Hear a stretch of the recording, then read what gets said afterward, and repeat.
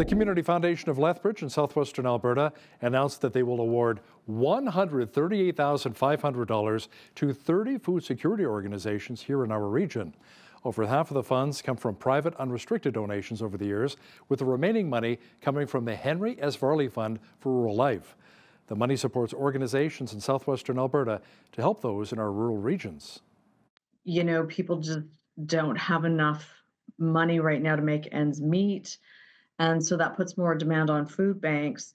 We were starting to hear this as early as October when Thanksgiving was approaching, that food banks were worried they weren't going to be able to meet the demand for Thanksgiving. And now we're coming into Christmas. We've had a very good year with our investments, and we decided we were in a position to put some extra money into the community. We work with an endowment fund that has been was established back in 1966 when we were established, and it is professionally managed. It is in the investment markets.